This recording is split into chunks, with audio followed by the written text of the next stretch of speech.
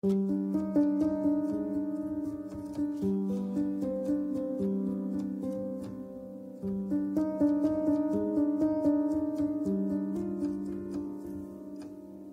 was one of my favorite middle school toys. Now, keep in mind, I grew up in the middle of the 1980s, so there were a lot of favorites to pick from. Transformers, G.I. Joe, Mask, and He-Man, all the classics you'd expect.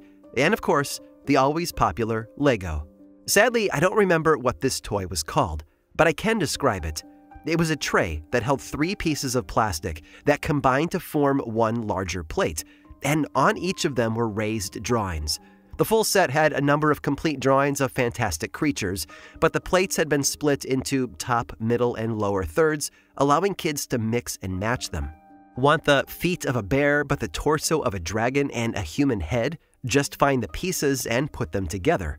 And when you've built the perfect set, you could place a piece of paper over all of them and rub a crayon over the raised drawings, giving you the perfect home-brewed coloring page to complete. It's an ancient fascination, really, the combination of various parts into an unnatural hybrid. It's been a feature of the sci-fi genre for nearly a century and a half, too, showing up in early hits like The Island of Dr. Moreau by H.G. Wells and modern blockbusters like Guardians of the Galaxy Volume 3. It seems that we will never get tired of remixing the world around us.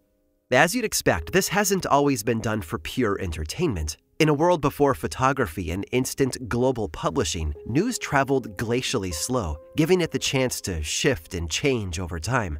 One whispered story of a mysterious animal could easily become a larger-than-life legend of a monster that most people were only too happy to believe.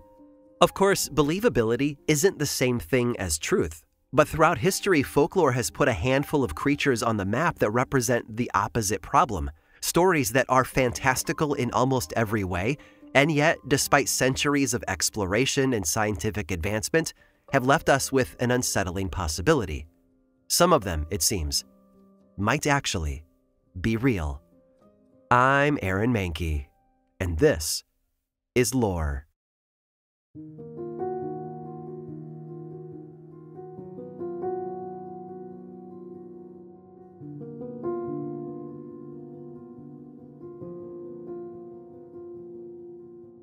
It's the sort of thing that you'd expect to see in one of those historical mystery thrillers like The Da Vinci Code, a large Renaissance manuscript complete with decorative drop caps and rustic typesetting, and on nearly every page, the woodcut of some new, oftentimes strange type of creature.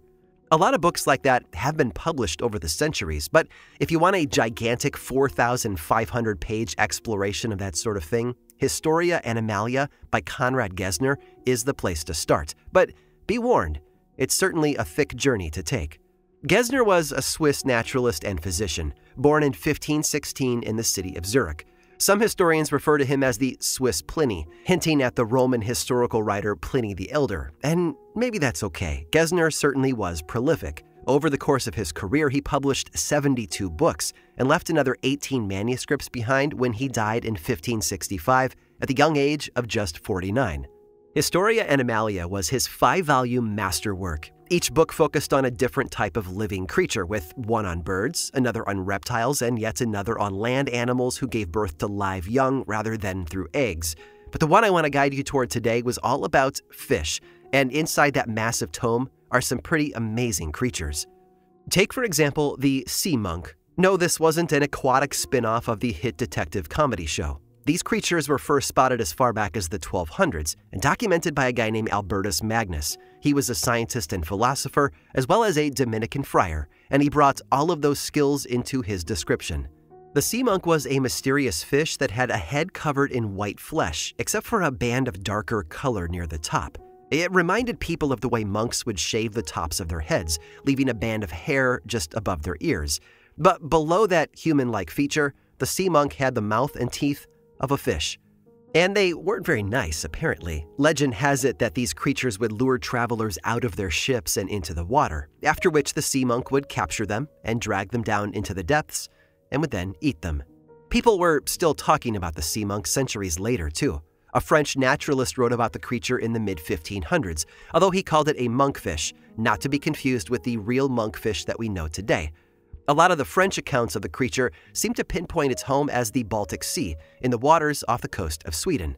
So when Gesner published his collection of aquatic animals, he included the popular sea monk in the book. He pretty much borrowed everything from the French stories from just a couple of years earlier and even reproduced the same illustration. Although, to be fair, it's an image that would fit better into an episode of Scooby-Doo than Aquaman. The drawing shows what appears to be a frightened or excited monk, a real human religious guy, wearing what looks like a fish outfit. It's honestly not very frightening at all, but pretty dang entertaining regardless. And then there was the sea bishop. First spotted at the southern end of the Baltic Sea near Poland, this fishy monster was immediately brought to the king. It said that once it was standing before the ruler, this sea bishop made gestures that suggested that it wanted to go back into the water, possibly even making the sign of the cross. Hence the name, right? Sea bishop. The illustration that accompanies this creature in Gesner's book shows a mostly humanoid figure standing on two legs, arms stretched out to show pointy fingers, and a bishop's hat upon its head. Honestly, the only thing fishy about the drawing at all is that the guy's shirt and hat are covered in scales. A couple more examples, for those of you who love a good fantastical menagerie. Gesner did manage to include sea monsters that weren't members of the clergy. One of those was the ichthyocentaur, which was basically just fish centaurs. They had the upper body of a human, the back legs of a horse, and the tail of a fish. Gesner himself referred to them as sea satyr or sea demons, but if you're trying to conjure up images of a normal centaur with a fish tail stapled on, you'd be wrong. Gesner's illustration shows something more hideous, with a face like a dog, human arms that end in crab-like claws, and the long, curving body of a fish. And lastly, there's the sea monkey. Technically referred to as the Simia marina in Gesner's writings, the sea monkey looks absolutely nothing like those ads you used to find in the back of old comic books. What did they look like? Well, the illustration shows what is essentially a fish with the head of a monkey whose fanged mouth is open in a horrifying scream. And look, these are fun creatures to explore, aren't they? Ancient sketches that represent the artist's whimsical creativity more than real-life experience. Conrad Gesner's Simia marina and Catholic fish combos honestly just seem like bizarre fantasies, overactive imaginations that created a hybrid of what we know and what we fear. 2 centuries later, though, a respected naturalist would make a report that called all of these notions into question.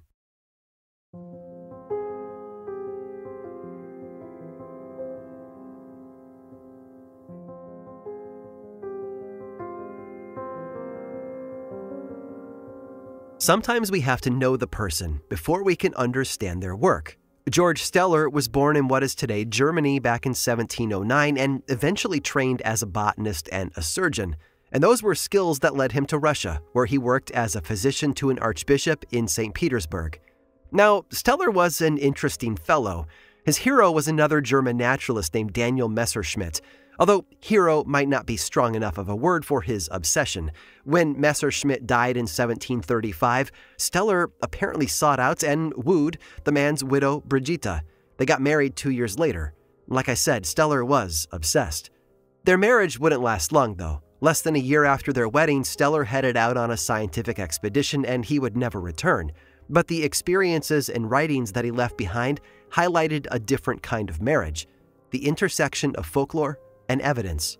In 1740, George Steller found himself on board a ship called the St. Peter, which was part of a mission to sail east from Russia and up into the northern Pacific in what some historians call the Great Northern Expedition, looking for a passage from Russia to North America. And if that makes you think of things like the Bering Sea and the Bering Strait off the coast of Alaska, you're right on target. In fact, the captain of the ship that Steller was on was a Dutch guy named Vitus Bering.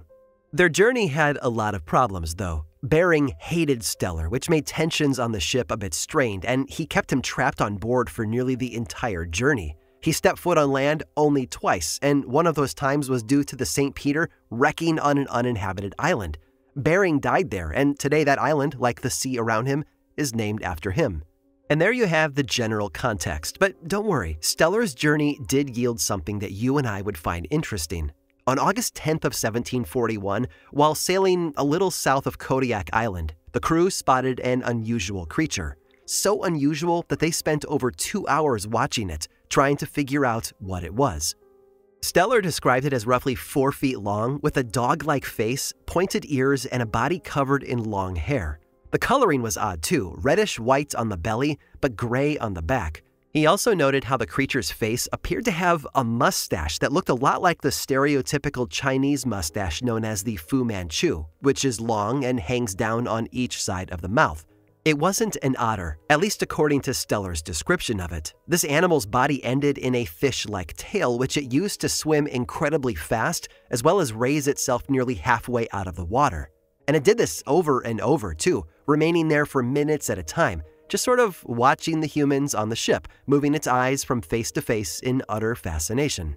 And clearly, the feelings were mutual. Stellar took notes, and everyone else muttered and chatted among themselves. They even watched as the creature performed tricks with a large piece of seaweed. And because of all of this, do you know what Stellar called this mysterious animal?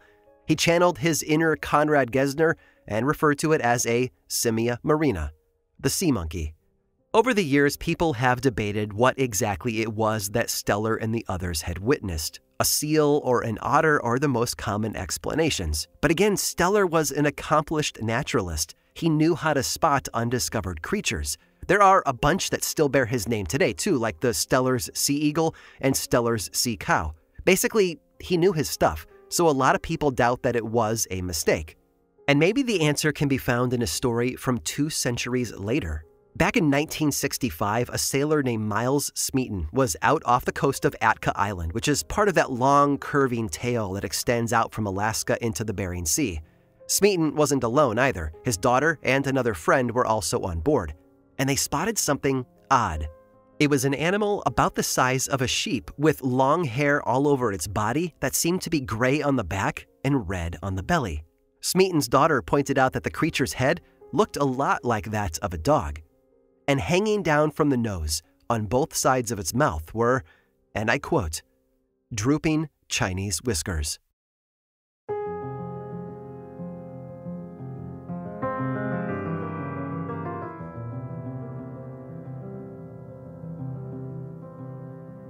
If George Stellar had taken the time to ask the indigenous peoples of Alaska, he would have been pleasantly surprised. They had their own stories of a creature in the waters there, described as a man-like seal, with the head and face of the former and the body of the latter. And they seem to have acted as bad omens too, which might actually explain his later shipwreck. In some tales, it's said that if a hunter managed to pull one of these man seals to shore in their net, it was a sign that misfortune was headed their way. And the creature existed beyond the oral tradition too, showing up in a number of carvings and painted art objects. Back in 1910, there was an anthropologist working with the indigenous peoples farther north at the geographical top of the Alaskan coast, at Point Barrow. And while he was working there, he did some hunting, just sort of exploring the area and soaking in the sights and sounds. One day, he spotted a creature similar to the one Stellar had seen. It apparently raised its head out of the water right in front of him, and it frightened him so much that he rushed back to the local village and told the indigenous hunters about it. I can imagine them laughing a bit at him, but also murmuring with wonder. There was a lot of healthy respect for the creature there. But they did tell him that it was a shame he hadn't killed it, because if he had, he would have been blessed with the power to successfully hunt any animal he wished. Now, of course, seal-like creatures aren't unique to Alaska. Longtime listeners of this show will remember discussions about another mythical being known as the Selkie. What's often forgotten, though, is that Selkie as a term comes from the Old Scots word selk, which means seal, and you see that connection in a lot of the stories. Selkies are often portrayed as seals that can come ashore and shed their skins to take on human form. According to legend, you could tell if a person was one by checking their hands or feet for webbing between their fingers and toes. And in most stories, if their skin is stolen while they are in human form, they'll be trapped on dry land until they get their skin back. Where did they come from? Well, there are a lot of theories in that little corner of folklore. Some thought that Selkies were fallen angels, punished to live on Earth. Others whispered that they were once human, but had committed grave crimes and were doomed to live forever as seals. In some stories, Selkies can only transform once a year at Midsummer's Eve. In others, it's possible to do so every 9 nights. In almost all of the tales, though, the Selkies are presented as seducers of humans. One common explanation for when young women went missing was that, of course, a Selkie had taken her to be his bride.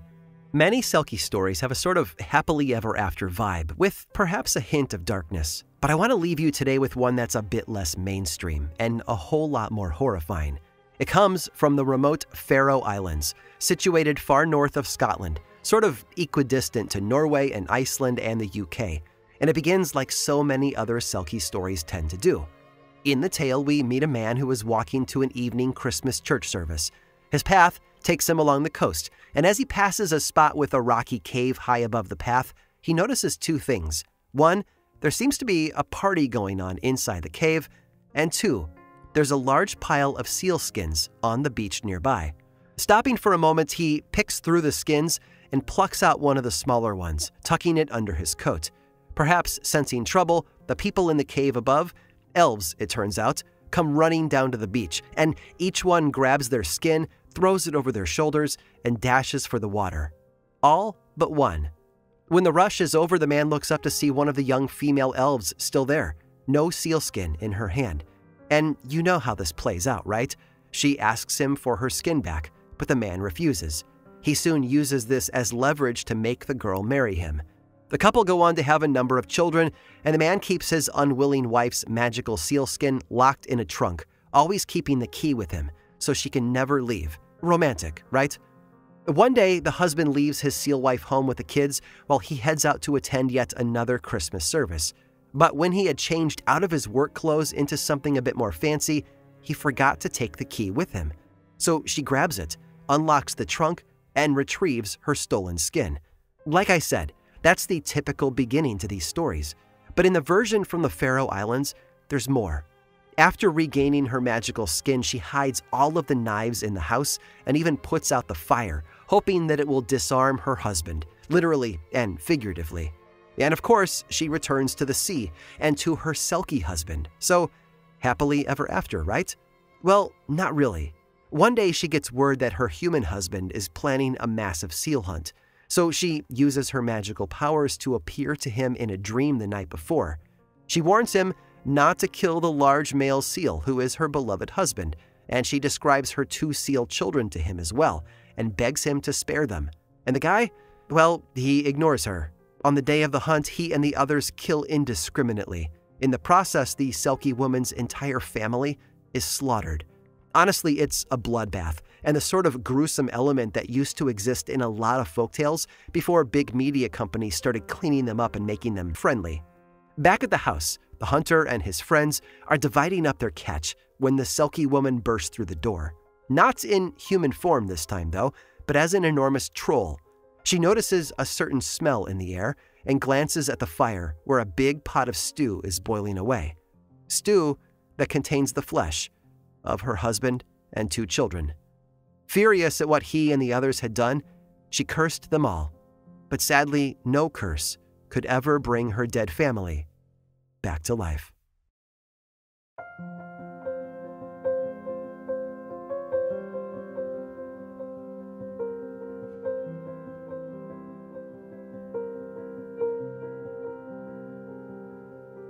People tend to have a certain opinion about how the world around them should function. And sure, there's a lot of variety to those worldviews, with some leaning a bit too far into utopia and others standing firmly on the side of evil. But at least when it comes to the wildlife of planet Earth, we're mostly unified. Which is why the oddities always stand out to us.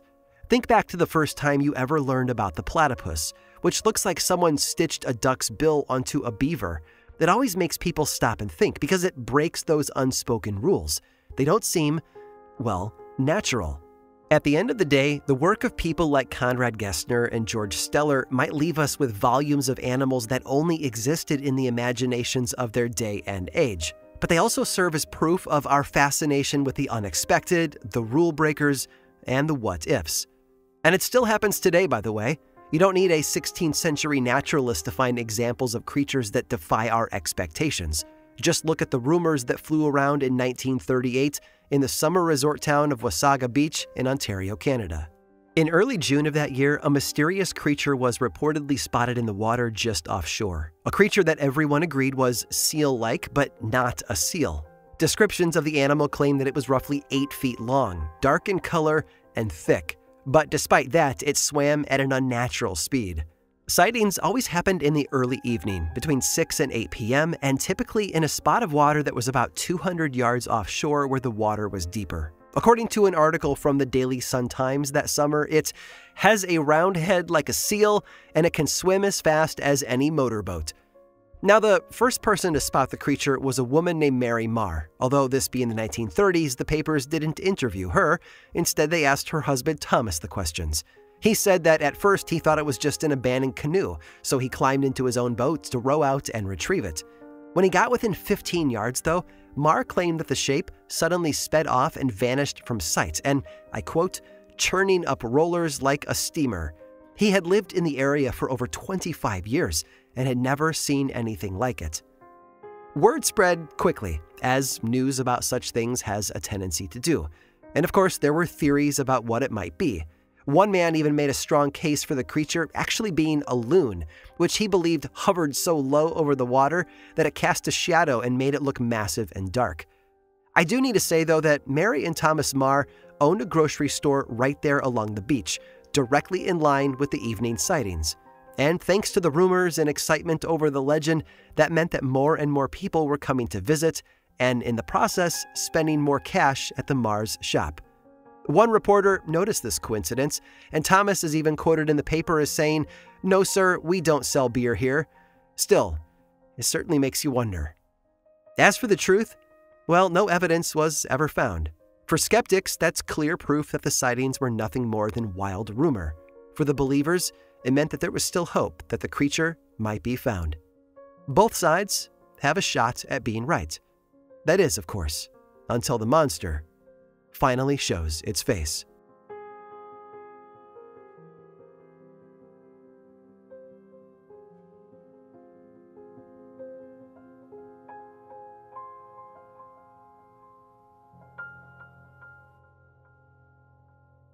I hope you've enjoyed today's tour through some of folklore's oddest animal hybrids. Fish with monks' haircuts, underwater bishops, screaming fish monkeys. You name it, the pages of history seem to have it.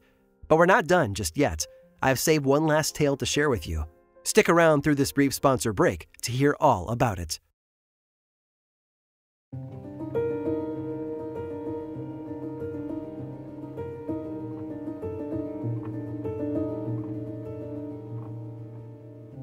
It's hard to shock people who work at a slaughterhouse, but in 1886, that's exactly what happened.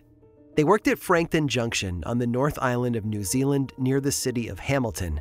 Someone had left a 70-pound sheep carcass hanging on a hook, only to come back and find it completely picked clean, right down to the bones. But not everything was gone. Whatever had done it had left behind a clue.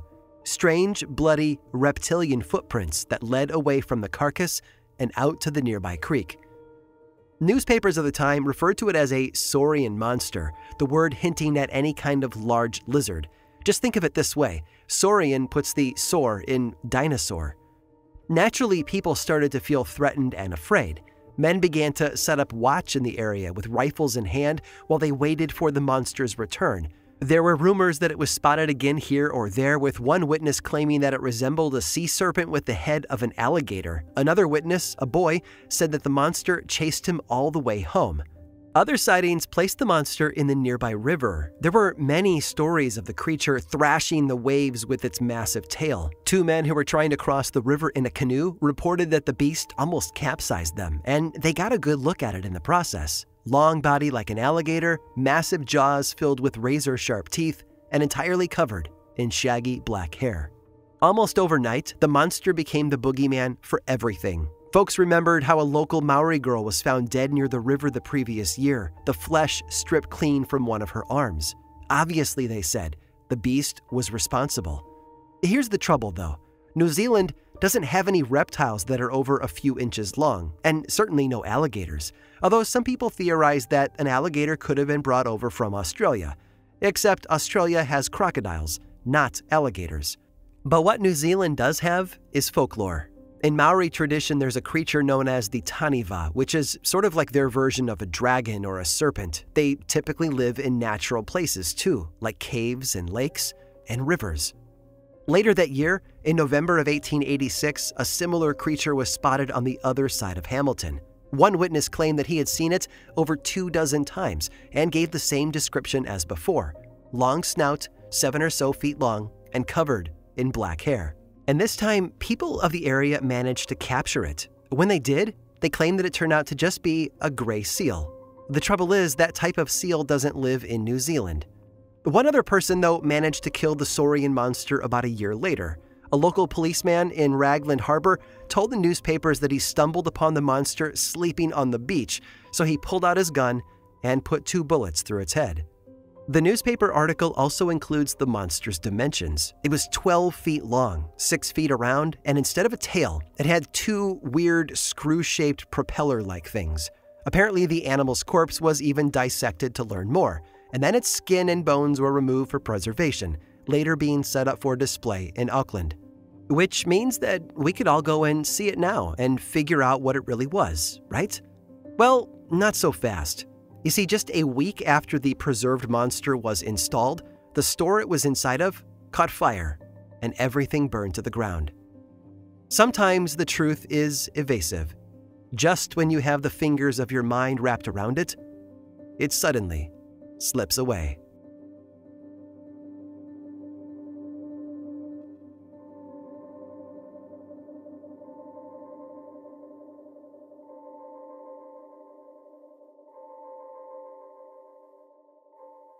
This episode of Lore was written and produced by me, Aaron Mahnke, with research by Cassandra De Alba and music by Chad Lawson. Don't like ads? We've got a solution. There's a paid version of Lore on Apple Podcasts and Patreon that is 100% ad-free. Plus, subscribers get mini weekly episodes called Lore Bites. It's a bargain for all that ad-free storytelling and a great way to support this show and the team behind it. Lore is much more than just a podcast, of course. There's a 3-volume World of Lore book series, plus 2 seasons of the television show on Amazon Prime Video. Learn more over at lorepodcast.com. And you can also follow this show on Threads, Instagram, Facebook, and YouTube. Just search for Lore Podcast, all one word, and click that follow button. And when you do, say hi. I like it when people say hi. And as always, thanks for listening.